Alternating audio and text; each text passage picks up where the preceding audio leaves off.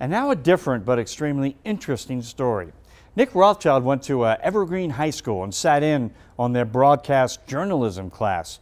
The students put together a morning show, a weekly broadcast. They feature activities and sports at the school.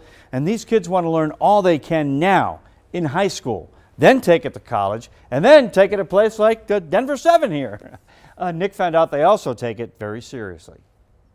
I get to be creative in the way that I tell the story.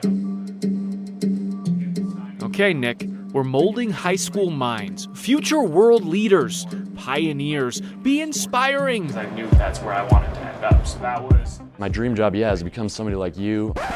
All right, not that inspiring. Are these kids coming for my job? When I was about 12 years old, my parents sent me to a sports broadcasting camp, and that really got me going and really found my love for sports and sports journalism. And this is ETV.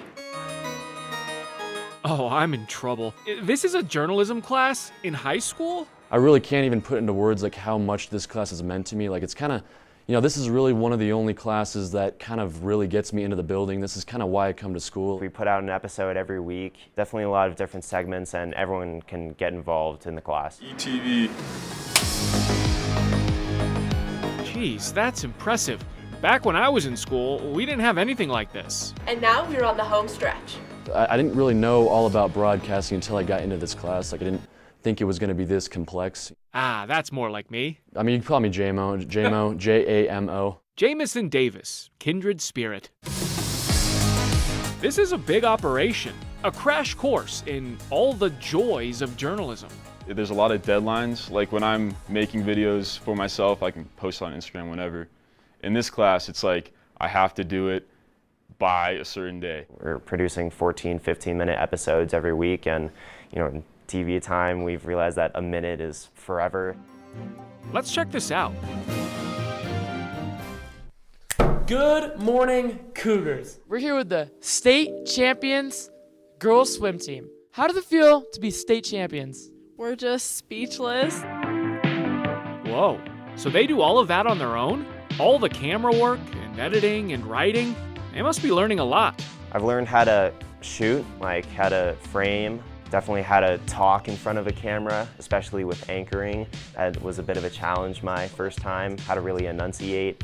So it definitely helped me out, especially with grammar. When you start out on camera, you talk so quickly. You gotta almost talk just a little slower than you would, usually talk. How now, brown cow? Excuse me. More importantly, they're doing good work. We really can give a bunch of people credit for the cool things they're doing at our school, because there's programs that don't really get the attention that they deserve, and I'm glad that me and everyone else at ETV can kind of give them the light they need. It's actually like something that, I think has made the school a better place, because we're one of the few schools, I think, in Colorado or in America that actually have, something like, TV like we do.